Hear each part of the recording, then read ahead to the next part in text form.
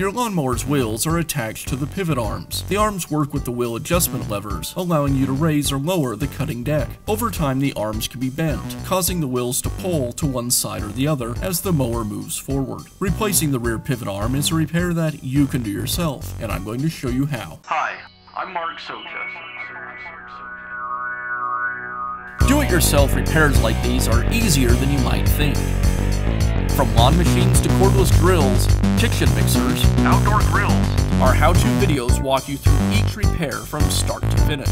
So doing it yourself means never having to do it alone. Let's get started. I'll begin by removing the rear wheel from the lawnmower. I'll use a piece of 2x4 to prop up the rear wheel. And I'll use an impact wrench to remove the shoulder bolt.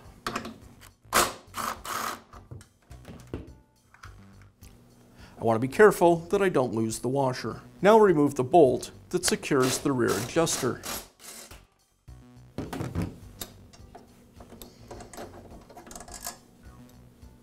Now I can install the new pivot arm. The hole for the wheel axle should be facing towards the rear of the mower. The pivot arm is set up so it is just simply turned over to work on the other side of the mower.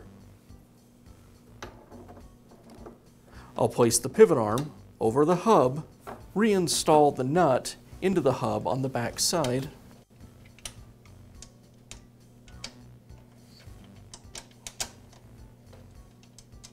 and now I can secure the assembly with the bolt and washer.